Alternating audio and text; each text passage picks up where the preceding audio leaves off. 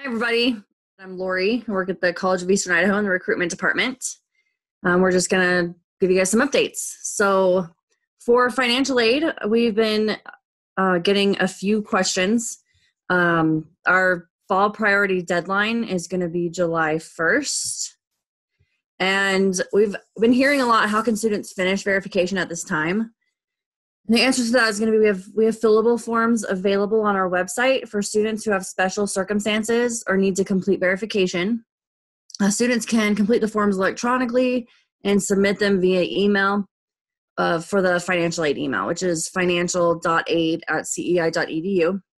And we will have all that contact information on the last slide. And then for summer applications for financial aid, we are still accepting them. And we ask that all students planning to attend summer 2019 fill out a summer application and submit it to the financial aid email as well. So for scholarships, we had some funding left over that we had to reallocate. And what we're doing is we're doing it for the first time. It's a first-time student scholarship.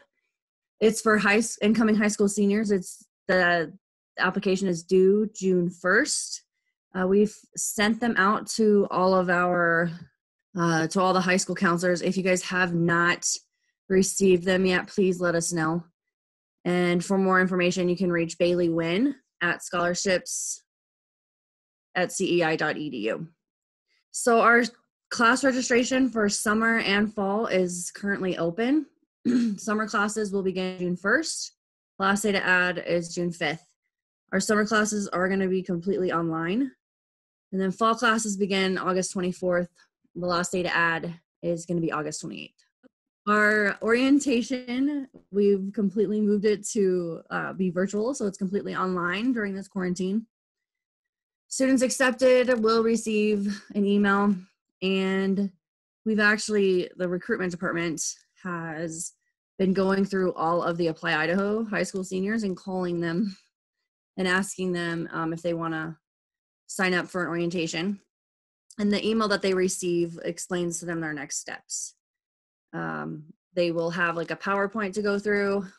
So as they complete each one, they'll get a completion for that page. So for more questions, the information is at the bottom.